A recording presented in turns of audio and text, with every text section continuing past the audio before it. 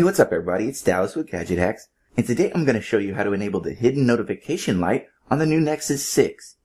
So the Nexus 6 has a Moto X-like feature called Active Display that uses the AMOLED screen to display black and white notifications without using much battery at all.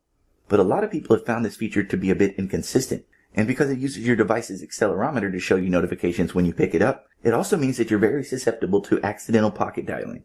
So you can turn the feature off in settings if you don't like it, but that means you don't get any notification indicators at all when your screen is off. But it was recently discovered that the Nexus 6 has a regular LED notification light built right into the top speaker. For whatever reason, Google disabled this feature in the stock ROM for the N6, but if you're rooted, you can turn it back on. The only app that's capable of doing this right now, though, is the paid version of LightFlow. I mean, it's a great app, and it's worth every penny. But I just wanted to give you a heads up that this one will cost you $2.49. So if you're rooted and you can maybe skip buying that cup of coffee tomorrow morning, you really should give this one a try. Now the first thing to do when you launch LightFlow is to head into the main settings. In here, head to Device Settings and Root, and go ahead and tick this box next to Root Mode, then hit Grant on the Super User Access request. From there, make sure that you also tick this box next to Run Every Command as Root, because that'll be needed to activate the hidden LED.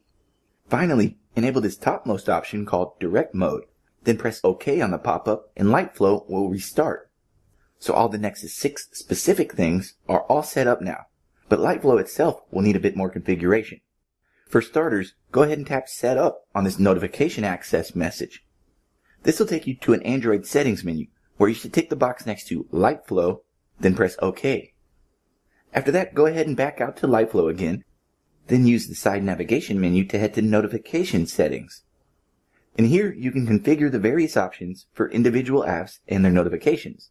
Stuff like LED color and sounds, which is really the main point of LightFlow to begin with.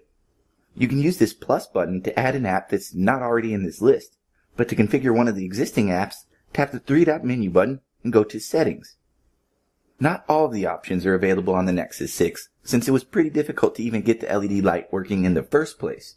So you can't set a flash rate for the LED, but if you swipe over to the Light tab, you can change the color for this specific app. But when you have it all set up the way you want it, go ahead and tap the three-dot menu button at the top of the screen and pick Test. From here, just turn your screen off and wait a second or two, and you'll see your newly enabled LED light. That's awesome, right? And certainly worth a couple of bucks in my opinion. But for the full breakdown, be sure to check out my article at the link in the description below. And as always, we'd appreciate it if you would like and comment on this video and subscribe to our channel. So we'll see you again next time, folks. But until then, happy gadget hacking.